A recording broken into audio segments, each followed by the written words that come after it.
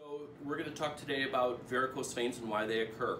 So the job of veins is to bring the deoxygenated blood from the leg back to the heart and lungs. The way veins work is by having valves that open and close to keep blood going one direction.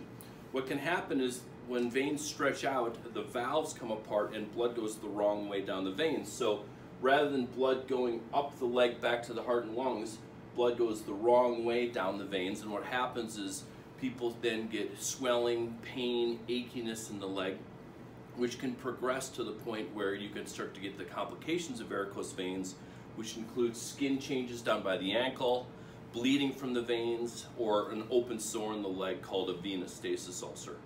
So the cause of veins is generally genetic in nature. If you have parents that have leaky veins or other family members that have leaky veins, you're more likely to get veins.